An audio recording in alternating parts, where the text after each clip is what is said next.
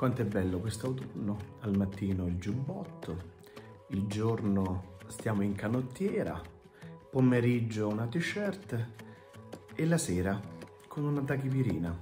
Benvenuti sul canale per quest'altro commento di domenica, ma rimanete un altro po' ad ascoltare perché c'è un discorsetto alla fine. Come sempre queste letture trovano adesione al quotidiano, ma arriviamo al dunque. Il secondo libro dei Re, libro storico, libro scritto in un particolare periodo in cui si ricorda la figura di Naaman, un siro, però è a capo dell'esercito, ma questo era anche un lebbroso, per cui addirittura riesce ad essere guarito da Dio e lui che era fuori del contesto giudaico riesce a mutare la sua fede in quello del Dio di Israele. Alla fine della fiera che cosa fa? Se non è proprio ritenuto un grande condottiero, almeno è stato un formidabile esempio di religiosità. Tant'è vero che è stato nominato dallo stesso Gesù un'altra volta, quando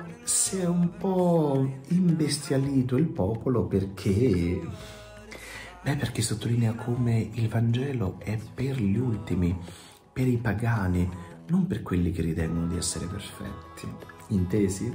Così che Paolo, in questa seconda lettura, ci ricorda come lui si considera sempre un malfattore, però, la grazia che viene da Dio produce la salvezza e con essa ovviamente anche la stessa gloria dell'eternità. Ma non ci perdiamo in chiacchiere e arriviamo direttamente al Vangelo, il Vangelo che riporta ancora 10 lebbrosi.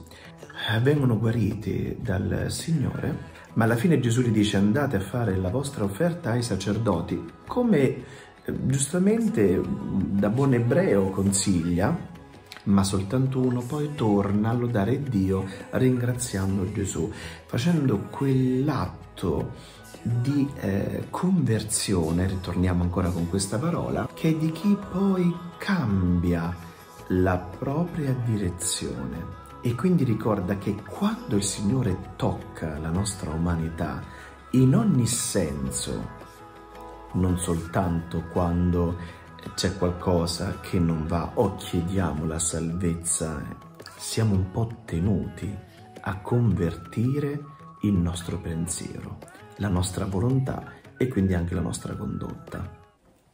Avvicinatevi un po', vi voglio dire un po' sottovoce, tanti di noi sbagliano e io non sto qui a dirvi che invece faccio bene a mostrare nella mia libertà e nel mio modo di essere un lato della Chiesa che forse pochi vi mostrano. Però se ci sono stati tanti errori nel passato e tanti fatti anche orrendi, non significa che la Chiesa è tutta malsana, perché purtroppo è fatta di uomini, ma che Cristo però ha parlato sempre in una maniera perfetta, in un rapporto personale che poi si è aperto agli altri, mostrando un padre, non un giudice, mostrando un Dio fatto di carne e sangue, non un fantasma che avvolge il mondo materiale e incute terrore a tutti, neppure un Superman che è venuto da un altro pianeta, nel nostro sistema solare acquista dei superpoteri.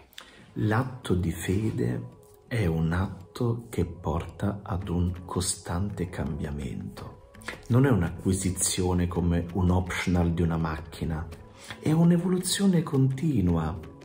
Detto in inglese, tanto per utilizzare un linguaggio comune ai giovani, un upgrade, che però migliora sempre se stesso, fino ad arrivare ad un bagaglio umano che è libertà dell'uomo, luce di Dio, o meglio ispirazione. Sì, perché poi noi tutti pensiamo che il mondo degli eletti sia un mondo fatto di fortunati, che lo sono per nascita, oppure, e lo pensiamo di chi è ricco. Un eletto è colui che porta la luce, non nella maniera di Lucifero, che ha pensato di essere come Dio e di innescare una guerra contro Dio, ma come chi ha il riflesso di Dio. Un po' come dice Paolo nella seconda lettura: se noi lo accettiamo, ok, prenderemo parte alla sua gloria, ma se non lo rinneghiamo, la nostra azione produrrà il rinnegamento e lui dovrà per forza rinnegarci perché non lo accettiamo. Sappiate ben vedere le vostre azioni e i vostri pensieri, perché da questi il mondo ci giudicherà.